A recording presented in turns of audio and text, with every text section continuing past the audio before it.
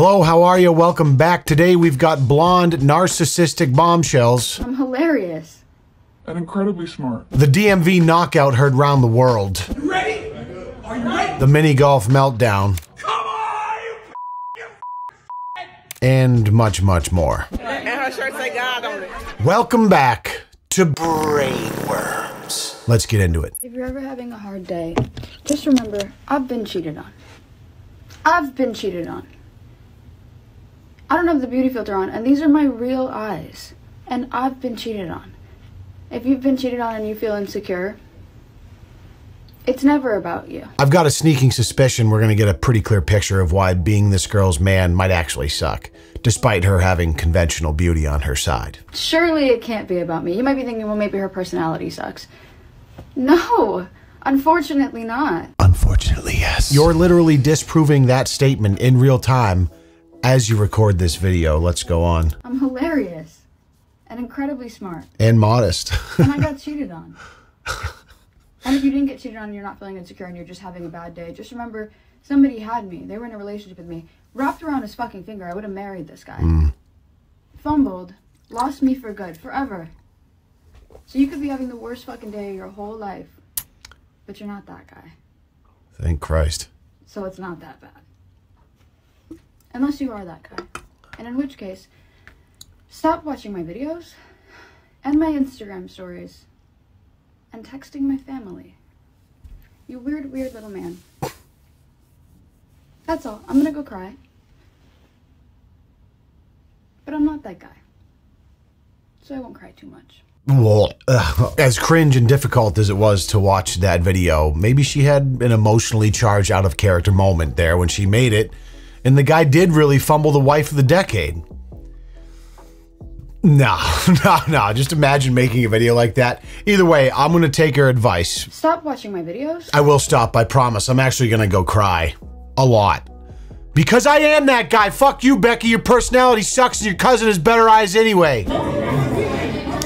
Now, this video is interesting. It takes a little while to unfold, but what we're about to see is absolute lights out in the DMV. But first, I need to keep the lights on in the OFFICE, so thank you to today's video sponsor, Rocket Money. I'll see myself out. I have a hell of a time trying to keep track of all my monthly subscriptions. In my line of work, I'm signing up to a new subscription service, what feels like weekly, and a lot of them just get lost in the sauce and I end up continuing to pay for them long after they've served their purpose. I'm assuming you can relate to this particular challenge because more companies move to a subscription model every day. Well, today's sponsor, Rocket Money, is here to help. Rocket Money is the all-in-one finance platform that helps you cancel subscriptions, lower your bills, and manage your money better. It's already helped me free up some budget by canceling my unwanted subscriptions, which they will do for you safely and securely from within the app with just a couple of taps, and their intuitive budgeting features are incredible for keeping track of where your precious money is going. And those of you looking to manage and increase your credit score will find their suite of features indispensable in that journey. Rocket Money has helped save its customers up to $740 a year when they use all the features, with over 500 million canceled subscriptions. So if you want to save more, spend less, and join the over 5 million members using Rocket Money today, go to rocketmoney.com/LeonLush or click the link in the description to get started for free. You can also unlock even more features with premium. That's rocketmoney.com/LeonLush to get started for free. Thank you guys so much for listening. I appreciate you. So, no real context leading up to this. That guy starts to get in a little scuffle with what security is. It's just a little love tap there, I think, from the man in the tan. Really starts to get heated around 40 seconds. Are you ready? You ready? Huh? Who's ready? Who ready? You ready? You ready? You think I give a fuck? You ready? What we soon find out is that the man he was asking was, in fact, quite ready. And the man asking, well, let's just say preparedness is not one of his strong suits.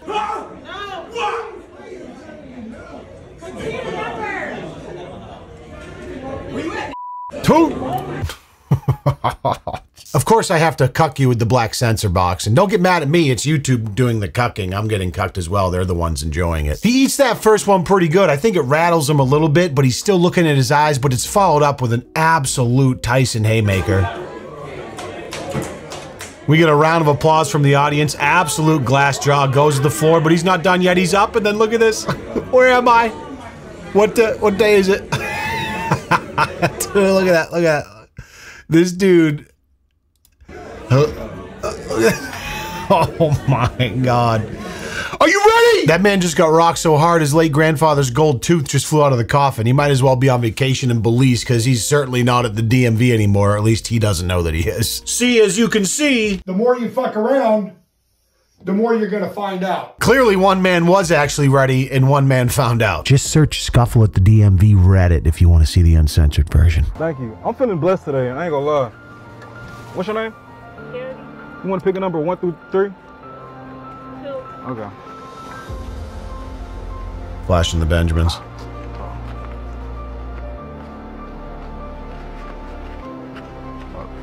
There you go. Have a good day. Did you see her face? Did you see her face? Did you see her face?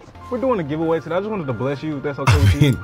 I hate myself for even like having the slightest chuckle at that.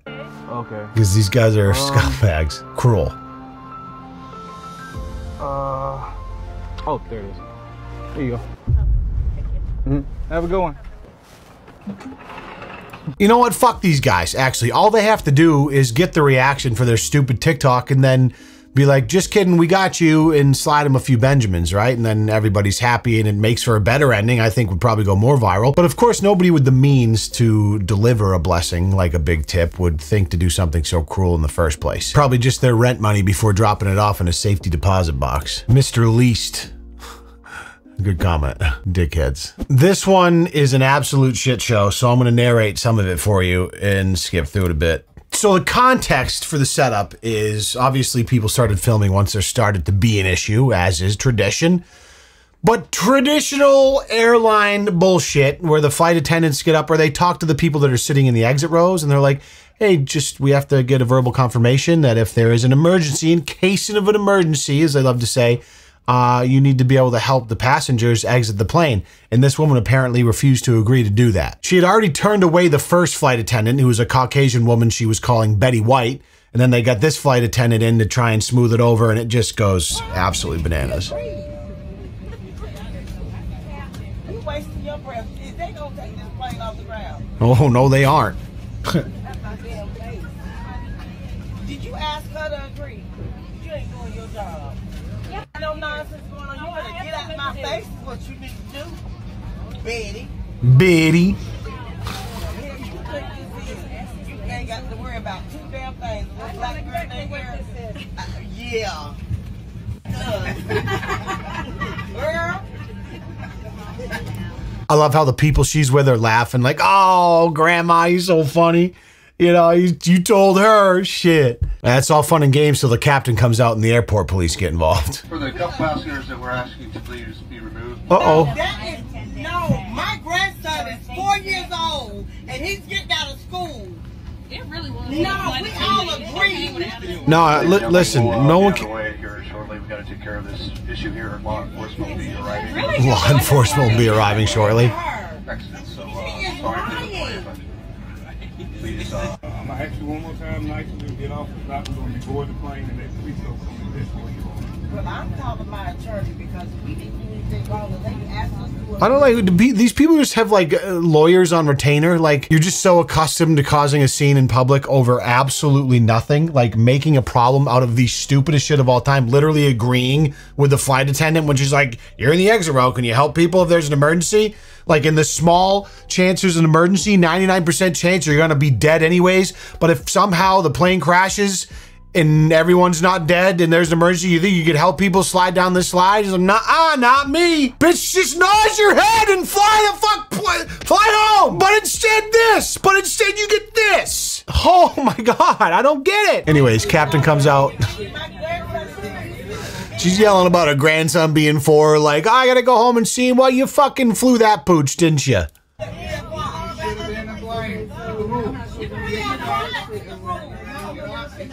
It gets a little chaotic. Everyone's screaming. Police show up. Here they come. The bike helmet gets me, dude. You know, if the police show up in a bike helmet and rubber gloves, shit's about to go south.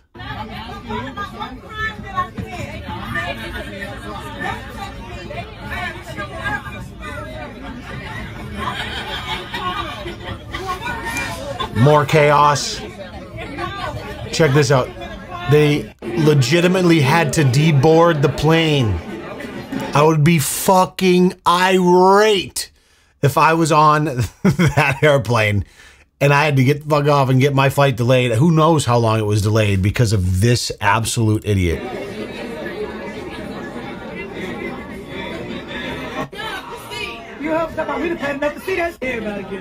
Here she goes.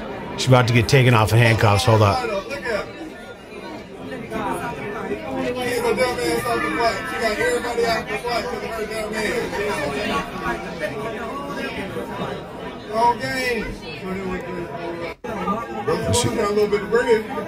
There she goes. And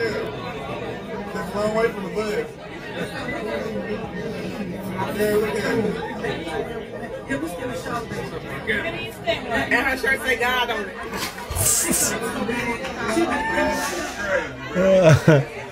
And her shirt say God on it. Cuffed. I mean, you just can't write it up better than that, you know? You'd have more luck finding brain cells in an interdimensional black hole than you would in between that woman's ears. Holy shitballs. But at least she's got God on her side, so I'm sure a miracle is just a prayer or two away. This one is from my beautiful home city of Boston. It looks here like it's Sturo Drive, if you know, you know. This gentleman wants to get off the bus, apparently. Open it! You think I'm gonna wait like 10, 15, 20 more minutes? Open in this traffic? Open the fucking door! Open the fucking door! It's fucking Sturo! It takes forever! Why? How the fuck did I get you? Open the door! You can! Suppose I gotta take a shit when I sit here? When I have to go, alright, I gotta go to the bathroom. Let me out! Let me out! You fucking weirdo, open the door! You fucking weirdo. Guy's missing all of his teeth. This is just classic. It's like you could mistake it for like a New York Transit, but the accent is just too obvious. The whole fucking way. Open the fucking door! This guy is dying to get off this bus. Does not like traffic. There's nobody here to hit me. So the video ends a bit abruptly, but apparently the OP that was the one recording this said that he eventually threatened the bus driver's life, at which point the bus driver just opened the door and let him off. So the tough truth in this video is that sometimes if you act foolishly and are as insufferable as possible, you might actually get what you want. So no dignity in sight, though. Quite frankly, that was rather timid. I was expecting him to pull down his pants and lay a bender right on the bus floor or something. Just being an insufferable asshole is almost an intrinsic trait of being a Bostonian for a lot of people. Ahoy! Are you looking to build a city where sports fans can be notoriously racist? Yeah, can we also ruin Sweet Caroline for everyone else? Absolutely. Here we go. This one's good. Meltdown after near ace. Come on, you bitch! You fucking shit in! Do it. Do it. Oh, he was going for the cactus, dude. He was going for his bullshit. Look at this moment of truth. He was, oh God, I wish he wailed that cactus so hard. This guy in the back's like taking notes, like okay. Not inviting this guy back. That's perfect analysis, Frank. That was as perfect as that shot. Life does go on, my friend. You missed a mini golf putt. I can't think of many things worse, but you are tenacious to be able to recover so gracefully from that. Absolute travesty. Is it like a makeshift mini golf course set up in a warehouse? Like, what are we doing here? This has to be, I imagine this is some sort of like niche golf, mini golf competition would be my guess. On further investigation in the comments, this is exactly a mini golf tournament of sorts. And there's another video of this guy later in the tournament when he completely throws in the towel after fucking up again. Let's take a look. I love this. Look at the boom mics out and everything. This is a real production here.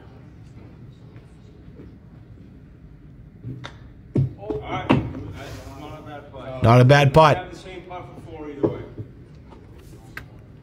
You know the guy trying to the smooth talk him's like, God, just anything to, I just don't want him to throw the club and break someone's cranium. They're just so scared of him blowing up. Oh, he's done. Oh yeah, 3 putt, 4 putt, 5, 6, 7, 8, 9. The old 10 putt. You hate to see it, Kirk. So I was unaware that this mini golf tournament type thing existed. I'm not surprised. There's like a niche community for everything in the world now.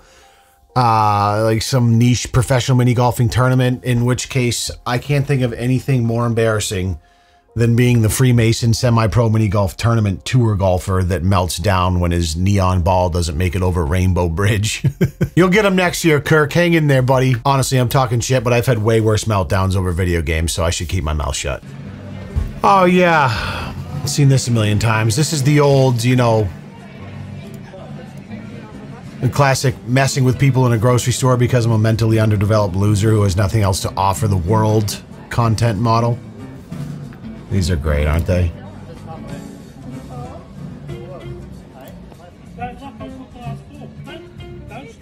If I was president, I would pass the Wood Chipper Act, where every town in America would install a wood chipper by their city hall, and anytime someone like this makes a TikTok of this nature, they get detained and publicly pushed into the wood chipper in front of a crowd of cheering citizens and their local communities. It's also with great joy and responsibility I'm using this moment to announce my race for President of the United States of America in 2024 later this fall. I don't have dementia, I'm not orange, and honestly I know nothing about politics or what it takes to run a country, so honestly I'd probably be a pretty good fit. Hi. Hey, what's up, buddy? Make sure she gets home safe. It's my little sister. All right, thank you so I will much. drive home and shoot somebody if she doesn't Good get home night. safe. Love you. Well, what? Dude, that's what I do. You can actually get somebody else. I don't like being threatened. Go ahead and get out. No, Go ahead and get out. It's okay to get out. It's okay. Yeah, it's all good. What an idiot. First of all, that guy sounds exactly like Whistling Diesel. Did you know that combines were invented by the combine industry to sell more combines? It's okay. Yeah, it's all good. Certainly not the first time this girl's probably had to apologize for a dumbass brother. If you don't get home safe, I'm gonna go home and do a couple murders. That's right, I'll stop by the local community center and start pop, right?